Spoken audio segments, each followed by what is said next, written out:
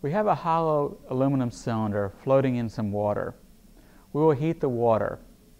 As we heat the water, we increase the kinetic energy of the molecules in the water, and they move further apart from each other, and the density of the water decreases.